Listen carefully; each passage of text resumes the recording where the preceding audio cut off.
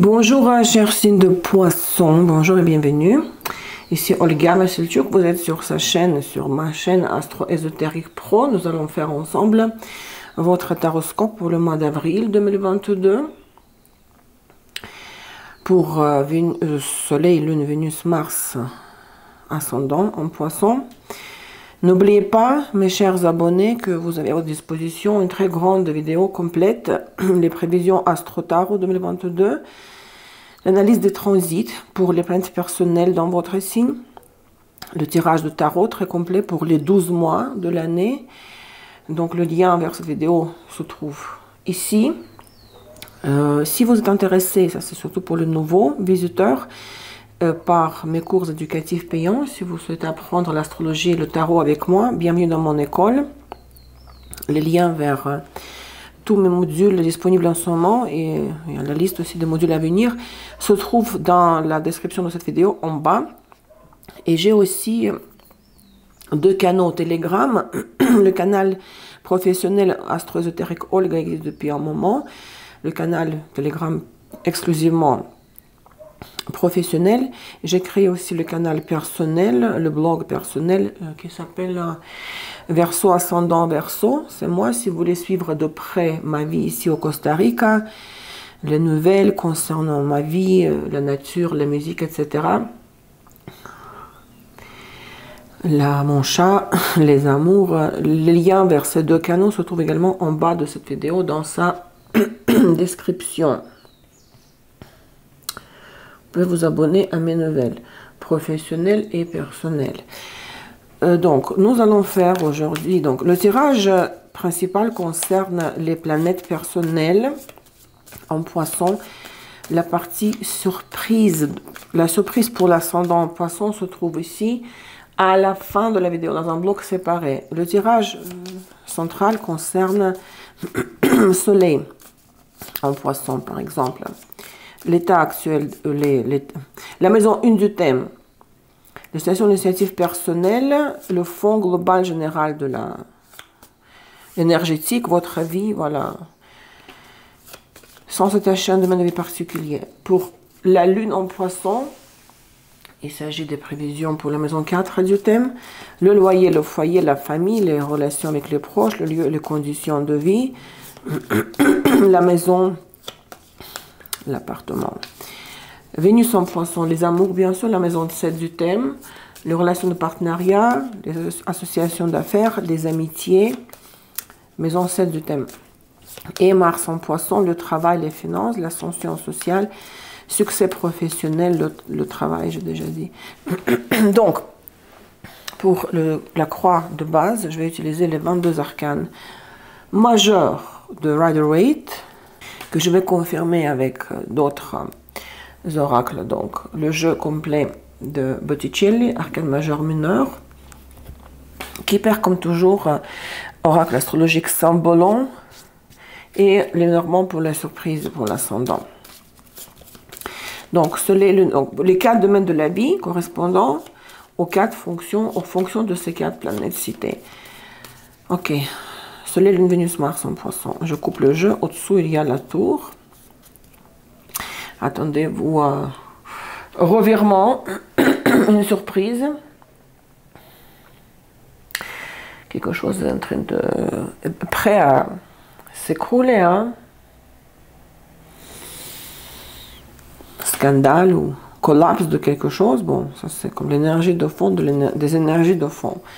Le tirage lui-même. L'état actuel des choses pour les poissons, le mat. C'est quelque chose qui s'écroule, ça libère la place pour une nouvelle construction. Hein? Une nouvelle construction. Qu'est-ce qui vous a amené jusqu'à là? L'impact du passé antérieur sur le présent. Les amoureux, oui, des choix, vous avez fait des choix. Passé récent. L'étoile, commencez à rêver. Et le zénith du tirage, à quoi vous devez aspirer, qu'est-ce qui doit être l'objectif du mois pour vous? Le monde, waouh! C'est absolument magnifique. Ici, quelque chose s'arrête soudainement, brusquement, ce sera que pour votre bien, une libération. Bon, on reprend dès le début, en bonne et due forme. Donc, le mat, l'arcane 0, le début d'une nouvelle phase, un nouveau cycle de votre vie. Sans regarder en arrière, les yeux fermés en même temps, sans trop visualiser ce qui va se passer, ce qui vous attend, en toute confiance, en pleine confiance dans le plan du destin pour vous, n'est-ce pas?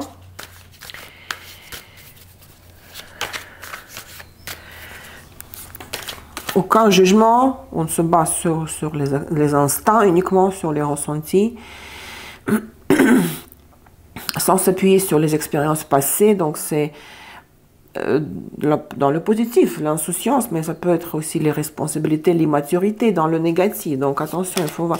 Mais c'est vrai que vu qu'il y a la tour là, tout à l'heure on avait au-dessous, vous avez comme quelque chose s'est annulé rapidement et regardez vos prévisions astro-tarot 2022, il y a plein de transits qui passent par votre signe. Neptune, Jupiter.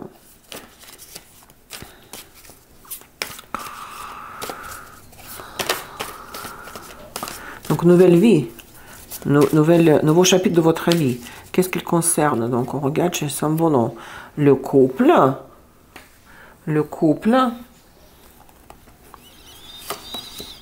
stratège, et ça s'appelle la maternité, si je ne me trompe pas. Oups, c'est pas ça. Parce qu'il y a... ou attention, attention, ça n'existe pas en français, c'est qu'en anglais. Je vais vérifier très vite le nom officiel de cette carte. C'est soit la maternité, non, c'est pas la maternité, hein. La famille, peut-être. Ah, 41. Que c'est la famille. Famille, oui, la famille. La famille. Vous avez Vénus balance ici. Ça, c'est relation de couple. Attends, parce que ça prend de la place. Relation de couple, Vénus balance ici. Donc, vous êtes engagé. Vous avez vous êtes dans une alliance, échange, interaction, partenariat. Vénus balance 2 fois. Oui, ici. En plus, ici, il y a lune cancer. Et bon... Stratège, Mercure, Gémeaux et Mercure Vierge. Donc, c'est vrai que vous avez, si vous avez une relation ou un contrat de travail, ça doit être quand même relativement récent et vous êtes dans cette euphorie de cette relation du début de la relation. Toujours au début, on est toujours... tout est parfait, presque. Vous prenez soin l'un de l'autre. Quelqu'un de vous aussi, joue en fonction de la mère, lune cancer, bon, c'est pas pour tout le monde, mais on prend soin l'un de l'autre, il y a une attention mutuelle, on se préoccupe pour l'autre, on s'occupe de la personne, on prépare à manger, on fait le ménage, mais c'est surtout l'attention émotionnelle, maternelle, les soins maternels, instinct maternel. Et Vénus balance 2 fois, donc vous êtes vraiment en couple. Ou un nouveau contrat récemment signé pour le travail. À l'intérieur de tout ça, en même temps, vous ne vivez pas dans une illusion. Vous savez, vous calculez vos pas en avance. Donc l'intérêt est sincère, la préoccupation, l'attention est sincère, sont sincères. Mais en même temps, il y a une stratégie. Mais ce n'est pas mauvais parce qu'on doit être perspicace et pragmatique parce que tout engagement, tout partenariat à la maison 7, ce sont des conditions. Tout engagement a des conditions. Il faut remplir des conditions, c'est un échange. On ne peut pas être soi-même. On est soi-même dans la maison 1 du thème. Dans la maison 7 du thème, nous devons trouver les points d'entente, le terrain d'entente et les compromis.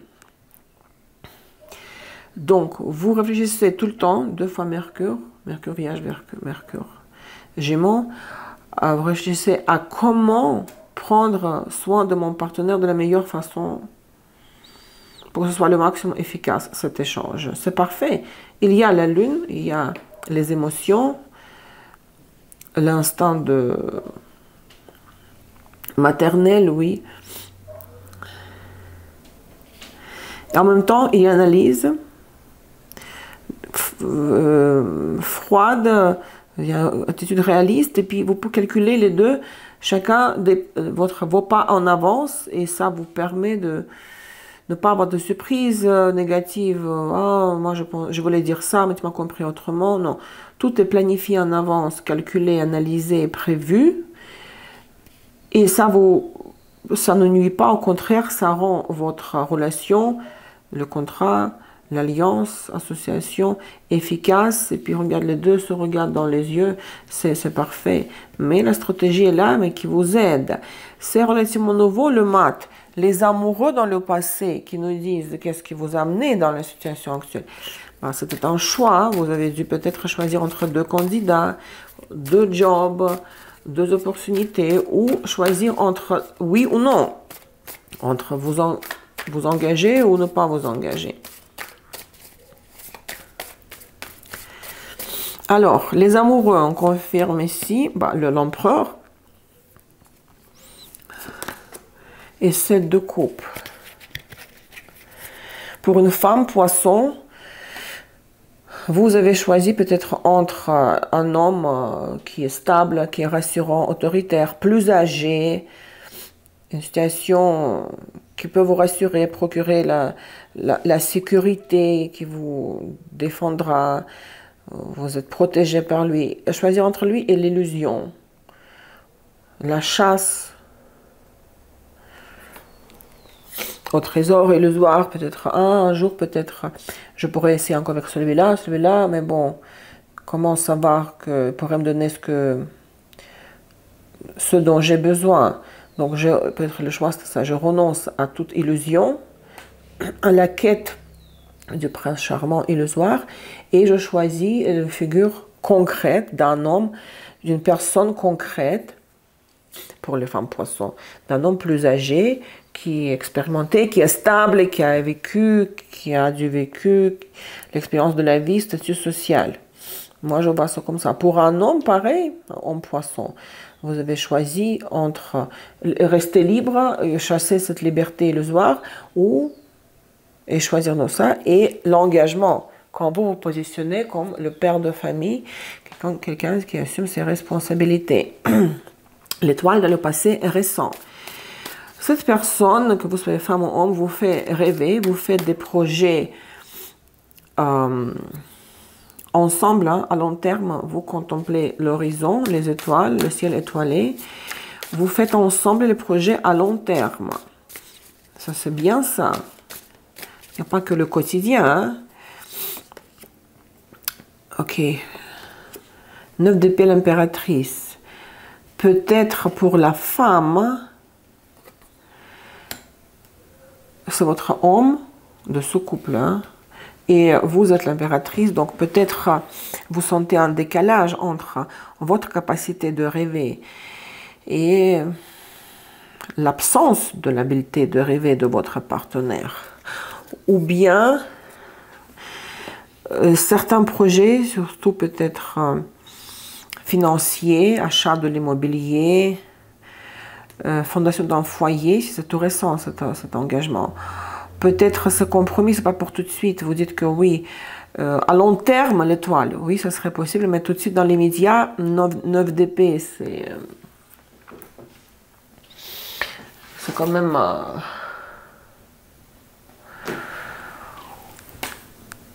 pas évident là, émotionnellement.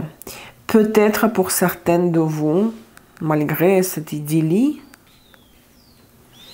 parce qu'il y a comme une relation de couple, hein, il y a l'harmonie, la symbiose, l'harmonie, l'idyllique. Hein. Peut-être pour les femmes, il y a parfois des doutes. Peut-être vous vous dites, mais qu'est-ce que ça va donner après, plus tard? Est-ce que je fais un bon choix? Est-ce que j'avais pris une bonne décision? Est-ce que c'est la personne dont j'ai besoin? Ou est-ce que ça va être juste un projet d'affaires, projet professionnel? C'est mon compagnon, oui, on est mature, on prend soin l'un de l'autre. Mais est-ce que ce sera le dernier partenaire que j'aurai dans ma vie? Parfois, vous pourrez avoir ce genre de pensée, hein, les femmes. Pour un homme pareil, certains doutes dans cette impératrice, empereur-impératrice formant en couple, des doutes. Pourquoi j'ai le tissu comme ça? Je comprends pas. Des doutes dans la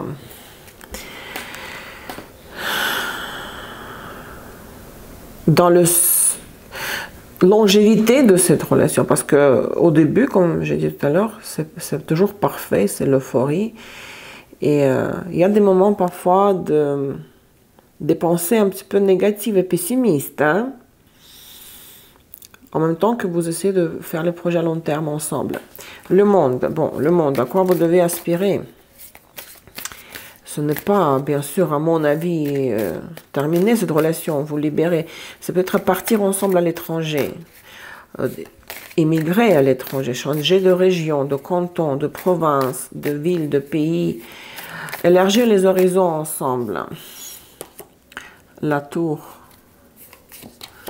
et 2 d'épée. Quelque chose va... Il y a une déstabilisation. Et ça va secouer. Hein? N'oubliez pas que la tour est sortie au-dessous chez Rider-Waite. Il pourrait y avoir un événement inattendu, à mon avis. Quelque chose va...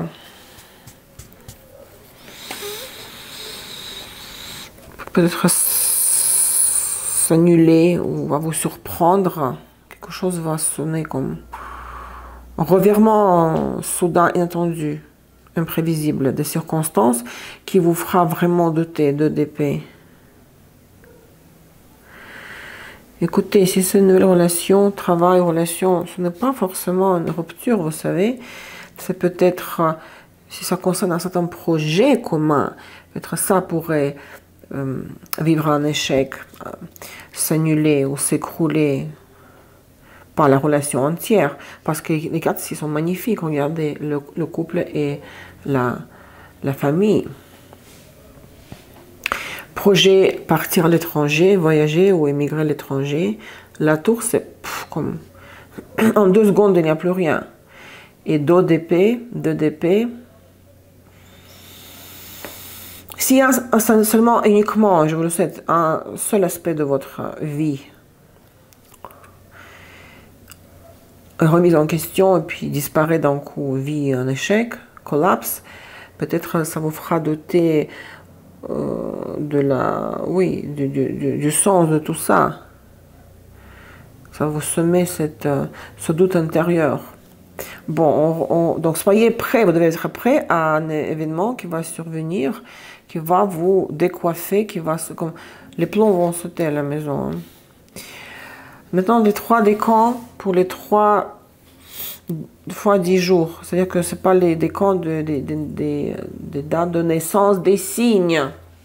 Les événements qui vont vous arriver entre le 1er et 10 avril.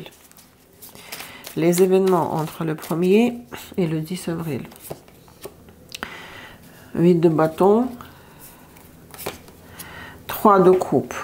Donc ici, il pourrait y avoir des soirées, sorties, avec les amis, entre amis, beaucoup de, peut-être plusieurs sorties, événements, échanges, les choses vont vite ici, vous faites beaucoup de choses avec beaucoup de personnes, tout simplement. C'est bien, c'est dynamique, en même temps émotionnellement rassurant et confortable. Vénus-Mars en poisson rétrograde, une carte en plus supplémentaire pour vous, la papesse. Vous voyez, le doute s'installe chez vous. Vous dites, ok, tout ça c'est les apparences, c'est sympathique, on sort et puis on discute, mais vous dites, ok, mais moi je garde mes pensées pour moi. Je n'exprime pas toutes mes opinions, peut-être sur la politique, surtout maintenant. Hein. En mars-avril 2022, mars-avril. Je garde mes secrets hein, pour moi. Je ne raconte pas, oui, je souris, je trinque, je bois des verres avec les autres, là, avec qui on sort. Mais il y a des choses que j'aimerais pas, je ne peux pas partager avec ces gens-là parce qu'ils vont pas me comprendre. Donc, je garde mes secrets pour moi. Deuxième décan. 4 de bâtons. 7 de bâtons. Beaucoup de bâtons, hein.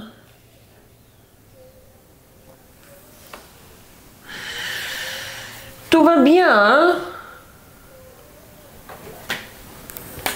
Il n'y a rien ici, il n'y a pas de catastrophe. Mais il y a certains désaccords peut-être, et vous dites non, là je ne suis pas d'accord, il faut qu'on se lève plus tôt, il faut qu'on se couche plus tôt, ou plus tard, il faut qu'on achète cette viande, la viande et non pas le poisson. Vous vous défendez, chacun défend, on a chacun nos habitudes, les gens ne changent pas. Mais ça ne déstabilise pas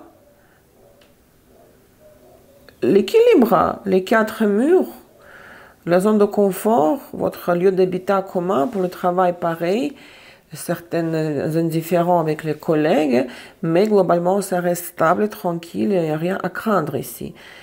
Vénus-Mars en poisson rétro, une carte supplémentaire, 10 de pentacles.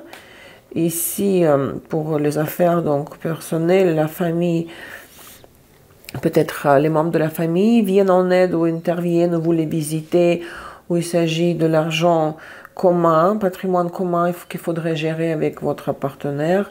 Pour le travail, peut-être, je ne sais pas, tiens, je viens d'avoir cette idée, vous allez acheter les actions de l'entreprise. Je ne sais pas pourquoi j'ai ça, tout de suite c'est sorti, acheter les actions de l'entreprise. Ce qui vous donnera encore plus de sentiment de sécurité et stabilité. Troisième décan, les événements entre le 21 et le 30. 6 d'épée et 2 de pentacle. De nouveau, vous continuez à jongler avec peu que vous avez, mais tout est harmonieux, mais tout est à la surface. Vos affaires avancent, 6 d'épée, mais peut-être pas dans la même... Parce que vous avez beaucoup d'énergie, il y a beaucoup de bâtons. Mais votre marge de manœuvre est quand même un peu limitée. Donc vous vous occupez des affaires quotidiennes, du ménage commun, des choses voilà, qui sont sous la main, à portée de main. Rien de... Aucun grand exploit. On dirait qu'il y a comme un ajustement mutuel. Vous vous habituez à l'autre, vous vous adaptez à l'autre. Peut-être des choses à gérer, beaucoup de choses, petites choses à gérer, les factures.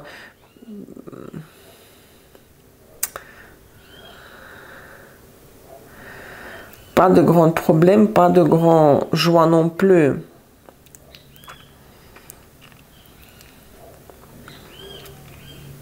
Non, tout va bien ici, il n'y a pas de surprise. Parce que cette tranquillité, sérénité est décrite déjà dans les premières cartes, ici chez Sambolon. Donc il y a un avancement, il y a le dynamique, il y a le progrès, mais par des petits pas, step by step, little by little. Vénus-Mars en poisson rétro, troisième carte pour vous, 5 d'épée. C'est un peu comme tanné de ça, que voilà, c'est... Le train-train au quotidien, ça me saoule, j'ai rien de... C'est pas excitant, moi j'aimerais un truc plus inspirant. Les poissons veulent toujours quelque chose d'émouvant, vivre des choses émouvantes. Là, faire les courses ensemble, aller au cinéma, c'est sympa. Il y en a ceux qui n'ont pas même ça. Mais, vous dites bof, 5 d'épée. C'est trop petit pour moi, ce n'est pas profond, j'aimerais la profondeur. Remarquez que pour Vénus-Mars en poisson rétro de la première semaine, premier décan, il y a la papesse, hein? Beaucoup de choses secrètes que vous ne partagez pas avec les autres parce qu'ils ne vous comprendront pas. Voilà, c'est ordinaire, c'est basique, c'est standard, c'est sympathique, neutre, manquant de profondeur, mais je ne sais pas. Vous allez craquer à un moment donné, parce qu'il y a comme la tour ici, en vous disant, non, j'ai besoin de quelque chose de différent, plus spirituel, plus exaltant. Exalté, exaltant. Comment vous terminez le mois? ça c'est la semaine de l'éclipse. Vous rentrez au mois de mai avec quelles énergies? Cavalier de bâton, cavalier de coupe et le pape. Bon, je pense que s'il y a comme une petite marée là qui s'installe, une stagnation, ça va commencer à bouger au mois de mai, au début, parce que vous avez deux cavaliers. Hein? Cavalier de bâton, cavalier de coupe. Beaucoup d'initiatives de la part du partenaire. Peut-être vous allez pouvoir finalement aller à votre voyage à l'étranger, vers la fin du mois, quelque part, entre les deux éclipses. Il y a des opportunités de l'extérieur qui viennent à vous. Et en plus, il y a le pape. Je ne sais pas si vous étiez déjà engagé officiellement ici. Si ce n'était pas le cas, vous pourrez vous marier officiellement. Ou c'est tout simplement la manifestation du respect commun quand vous êtes une autorité l'un pour l'autre, et vous êtes respecté, vous considérez l'autre comme votre maître, gourou, guide spirituel, votre guide de vie, coach, votre coach. Pour la femme, le père, le mari, cette personne-là, l'homme devient le père, c'est l'archétype du père spirituel, l'empereur, le père physique, matériel. Donc ça devient intéressant à la fin du mois, à l'entrée du mois de mai. Deux cavaliers, ça bouge, et ça c'est très intéressant, c'est excitant, et les coupes et les bâtons, et le pape, ça devient... Vous vous sentez valorisé et vous valorisez l'autre. C'est ce que vous cherchez à faire dès le début ici. Prendre soin mutuellement de l'autre dans la famille. J'ai oublié une position. Bon, c'est pas grave. C'est plus important que je me rattrape maintenant. J'ai ce dernier signe que j'enregistre. Je suis fatiguée un peu. J'ai oublié une position ici, je me dis. J'aurais dû la sortir avant. C'est pas grave. C'est pas grave du tout, du tout, du tout. C'est ici deux cartes. Qu'est-ce qui est caché de vous? Qu'est-ce que vous ne voyez pas, vous ne connaissez pas, vous n'êtes pas supposé de savoir ou de connaître, ou vous n'arrivez pas à le voir. Le sens caché. Hein?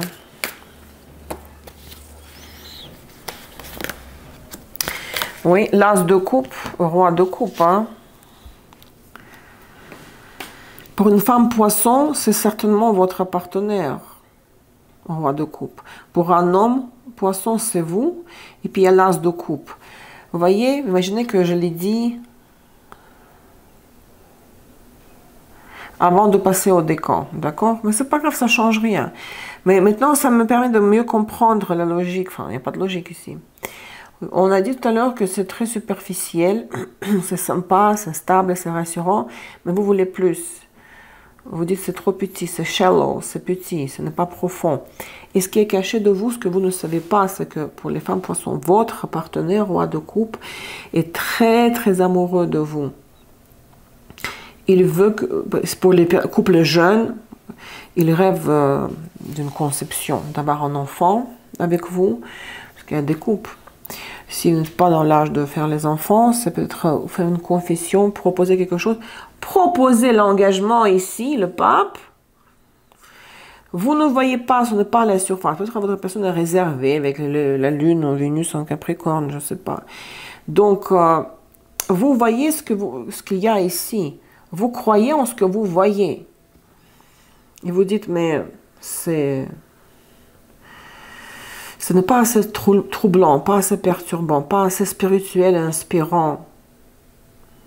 Mais cette situation contient le potentiel de beaucoup d'émotions, sentiments, inspirations, etc.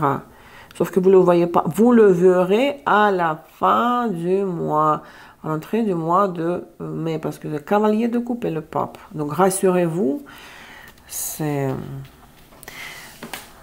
On dit que ce n'est pas tout ce qui ne brille pas... tout n'est pas l'or qui brille, ici c'est le contraire. Si ça ne brille pas, ça ne veut pas dire que c'est de l'or. Tiens, voilà un titre pour ma vidéo. Je cherche des titres. Spoiler. Ça, c'est, vous voyez, on s'est rassuré à la fin. Très bien. Maintenant, le conseil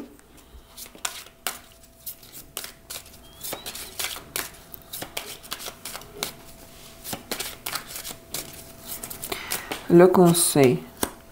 Courthouse et mature woman. Peut-être ça n'a rien à voir avec le tirage de base. Si vous avez un problème, litige ou je sais pas, un désaccord avec une femme mature, le conseil c'est de résoudre ce problème à la cour, face au juge, d'une façon légale. Parce que parfois les conseils ne concernent pas le tirage central. Hein. Il y a beaucoup d'aspects dans notre vie, toujours. On vit toujours plein de choses. Hein. En parallèle, plusieurs scénarios. L'avertissement, l'anti-conseil. Dedication et gift. On dirait que c'est la suite du conseil. Si, oui, vous êtes face au juge, on vous propose une indemnisation, un paiement de quelque chose pour que vous, par exemple, retiriez votre plainte. Et ça, c'est, faut pas le faire. Il ne faut pas le faire, c'est l'anti-conseil. On essaiera de vous acheter, entre guillemets. Ne pas accepter une entente comme une... Qu'on appelle ça? Les cautions, tout ça, de libération. Je ne pense pas que vous serez emprisonné, mais les cautions, c'est aussi l'argent qu'on verse à la cour pour être libéré. Hein. S'il s'agit d'une femme ici avec qui vous aurez des problèmes, elle essaiera de vous proposer une certaine somme, ça dépend ce que c'est dans votre situation, afin de mettre fin à ce litige ou à ce problème.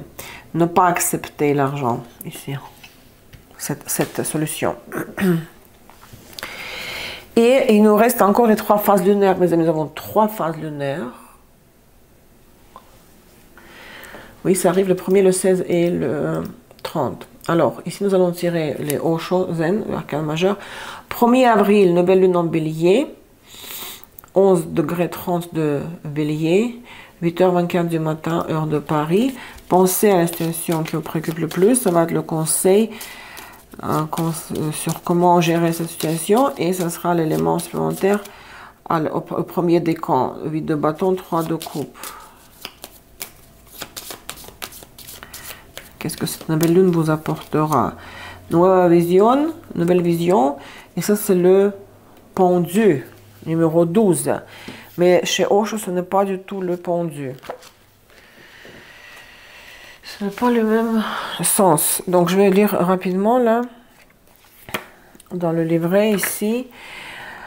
Il dit que quand tu t'ouvres à la totalité, le suprême commence à immédiatement à te donner de l'énergie, fluir, je sais pas, on dit ça, fluir en français, arriver jusqu'à toi. Donc tu arrêtes d'être un être, tu n'es plus un être humain, tu es un être transcendant. Ta vision intérieure se convertit dans la vision de toute ton existence. En fait, il dit ici, c'est que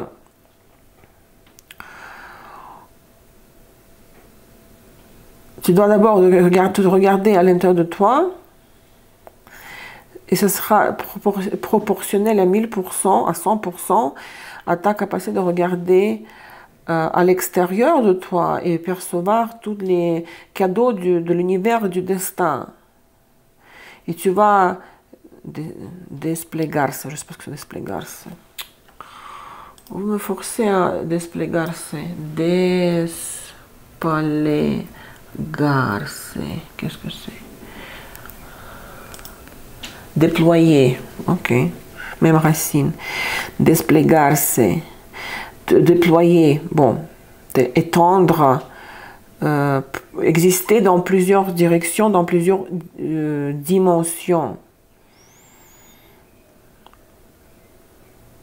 Donc, si le sacrifice du pendu, de Rider-Waite, consiste ici dans l'arrêt de regarder à l'extérieur et d'abord se tourner voilà, le fait de se tourner dans l'intérieur de vous, regarder l'intérieur, et cela permettra d'élargir votre vision dans l'extérieur.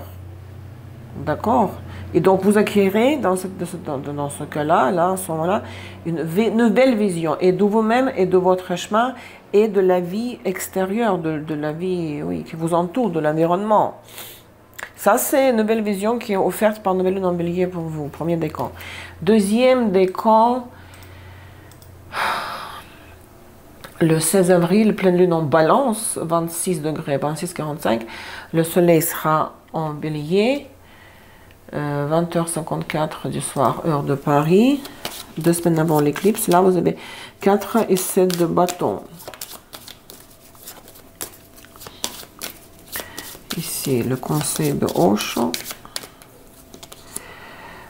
Mas allá de la illusion, on a eu ça pour Sagittaire. Donc, je me souviens, sans lire, parce que je viens de le faire, le Sagittaire. Ça, c'est le jugement. Donc, Osho dit ici, c'est qu'il y a un monde réel, perceptible par les 5 sens, hein, mais il y a une illusion, il y a un monde imaginaire, illusoire. Je me souviens plus, parce que je suis un peu fatiguée, mais bon, c'est pas grave. Demain, je vais à la plage. 20.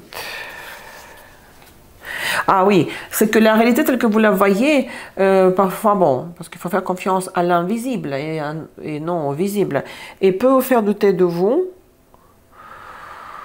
mais le rêve d'une autre dimension, la croyance dans l'existence d'une autre dimension, ne vous fera jamais douter de vous parce que c'est les opportunités, les possibilités de l'illusion de la dimension spirituelle sont illimitées. Hein.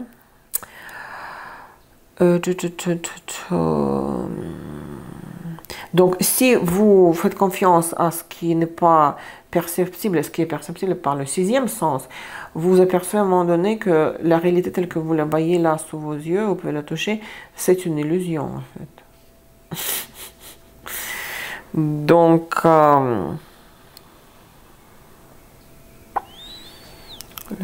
vous pouvez penser que l'illusion n'existe pas, c'est la réalité. Mais dans la réalité physique tangible, il y a la peur. Et la peur vous limite. Donc, il faut toujours chercher d'aller au-delà du réel matériel qui est, après tout, finalement, en fin de compte, l'illusion. Et les sphères spirituelles, ce n'est pas l'illusion, ce sont les opportunités infinies, illimitées.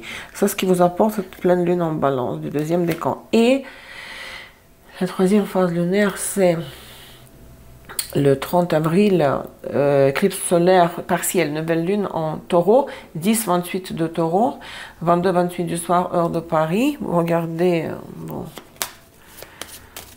vos prévisions astro-tarot si vous voulez, analyse des transits pour la partie astro. Et là, vous avez 6 d'épée, de pentacles. Et Osho vous donne le rebelle. Ça, c'est l'empereur, le rebelle, un peu différent de Rider-Waite. Alors ici, l'empereur sous-entend que, de nouveau, c'est mieux pour moi que je le lise rapidement. Les gens ont toujours peur de se connaître soi-même. Ils oublient qu'ils ont un pouvoir énorme à l'intérieur de leur personnalité. Hein. Leur pouvoir, c'est leur authenticité, conscience solaire, leur magnétisme, le charisme. Hein. Et ils ont peur de sortir le charisme et le charme de sa personnalité. Et Osho dit que un homme, s'il est illuminé, en quête spirituelle, il est plus grand que le monde qui l'entoure, parce qu'il n'appartient à personne. Aucune organisation, aucune communauté, société, nation ne peut le confiner. Donc ici, il s'agit du rebelle, de la rébellion contre les chaînes du conformisme représentées par Saturne, la planète sociale, par la société. Donc c'est la révolte contre la société, le système qui a des règles, les lois rigides et strictes. Saturne, le maître du Verseau, deuxième maître du Verseau, s'oppose au Soleil, au maître du Lion. Personnalité, authenticité, Lion, Soleil. Saturne, société, Verseau, essaie d'écraser les membres de la société qui sont et chacun est unique. Donc, cette éclipse-là vous encourage, vous pousse à la prise de conscience de la rébellion indispensable, hein, si vous voulez vivre en pleine conscience et être vous-même et être heureux, être le maître de votre vie. Voilà, chers poissons. Ça, c'était les prévisions donc pour Soleil, Lune, Vénus, Mars en poisson pour le mois d'avril.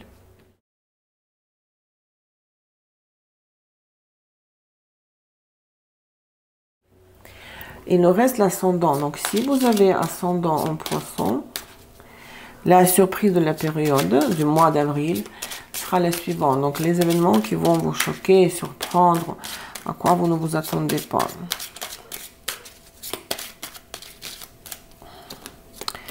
Les oiseaux, la lettre et le serpent. Des messages, des appels téléphoniques, des SMS, nouvelles sur papier, documentation, lettres.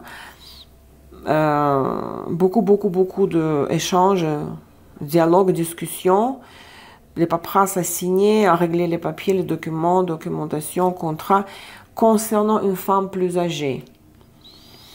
Ça peut être votre mère ou quelqu'un de la famille plus âgée ou votre entourage. Il va vous saouler un peu avec beaucoup d'appels, correspondances, courriels. Donc soyez prêts. Hein. Une femme serpente, dame de trèfle, quelqu'un qui est sage. Ça c'est mon signe chinois, le serpent. Les conséquences de cette surprise, qu'est-ce que ça va donner par la suite? Chien, non, ça c'est bon, ça, chien et Lily. Cette femme va vous devenir votre amie et qui va être là pour vous, va vous aider et permettre d'une façon ou d'une autre d'avoir un succès social. Ça va être une amitié très pure, noble. Donc, au début, il va paraître comme un serpent, quelqu'un qui veut s'incruster partout, mettre son nez partout, quelqu'un qui est avisé, sage, fuité. Mais au final, ça va être une amie. Une amie, et ça va vous donner cette amitié. Cette amitié va vous offrir énormément de choses positives. Ça vous fera grandir cette amitié. Hein. C'est que positif. Comme conséquence, c'est vraiment très positive, constructive. Chers poissons, voilà. J'ai terminé votre signe. Demain, je vais à la plage. Donc, à mon retour, je publie les taroscopes. Comme ça, je vais me reposer en conscience, pure conscience, tranquille, que j'ai fait un énorme travail avant de me reposer. Nous sommes le 22 mars aujourd'hui. Prenez soin de vous, soyez sages, soyez avertis. Oui, laissez les likes et les commentaires. La prochaine fois, l'ordre de la sortie des vidéos dépendra comme toujours du total de vos réactions hein, sur les vidéos précédentes. Je vous embrasse très fort. À bientôt. Au revoir.